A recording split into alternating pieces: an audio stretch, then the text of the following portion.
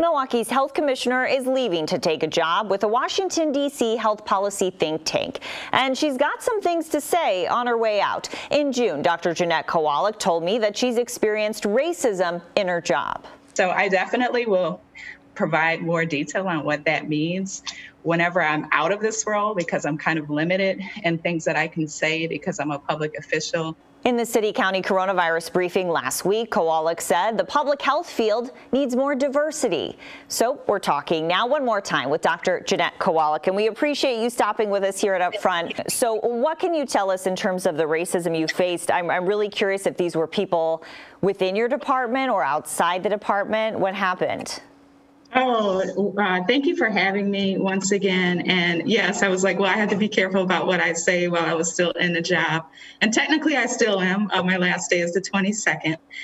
So I need to be mindful of revealing any specific individuals or affiliations, because that would create some issues. So, but what I can say is this, that when we talk about racism, oftentimes people think of like very specific acts, like intense types of forms of racism where, people are, Klans people or people with Dixie flags and things like that. That's like more like of a higher level or different level.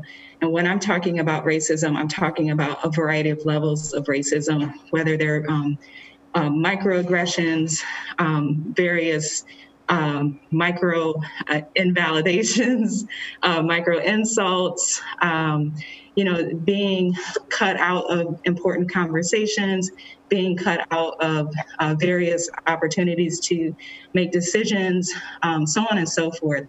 So some of these things were happening before COVID, but obviously COVID is the great magnifier, so it has really enhanced what was already going on.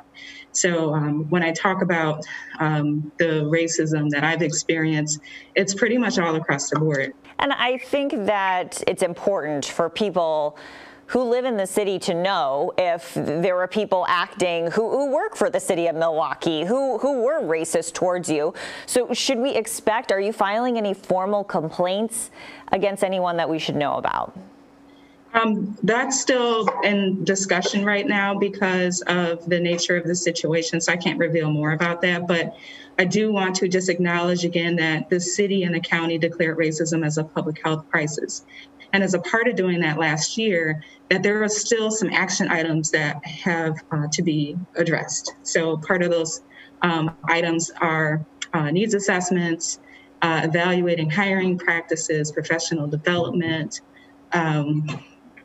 policies and practices that our departments have, and then of course, advocating for policy and practice change in our community. So a lot of those things were just getting off of the ground, and then COVID hit. Granted, we were able to use that increased awareness and perception to help us with our COVID response to prioritize sharing race and ethnicity data for COVID from the beginning. But there was still work that needed to be done within our own organizations that we weren't able to necessarily fulfill. I found this AP article that says at least 49 state and local public health leaders have resigned, retired, or been fired just since April across 23 states. Why do you think that is? Why is there all this pushback?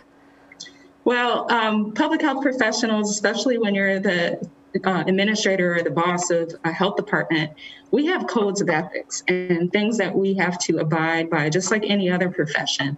So my understanding of what is happening is that there's a fundamental difference in values and ethics and beliefs related to public health and this pandemic and politics in general. So some of my colleagues have moved out of their positions or been forced out of their positions because they refuse to adjust their values to align with whoever is in charge. And I just want to just say this too, because, and I know there hasn't been a lot of discussion about it, but within our state health officer left this summer. And we don't know the details behind what happened, but we do know that that has created a gap.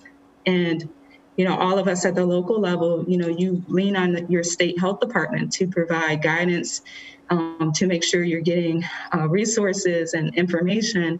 And by having disruption in that position, definitely has impacted us at the local level. Okay, Dr. Kowalik, thank you and good luck with your new job. Thank you. Next, a tightening race for president in Wisconsin. And I'll talk to Senator Kamala Harris in her first campaign visit here.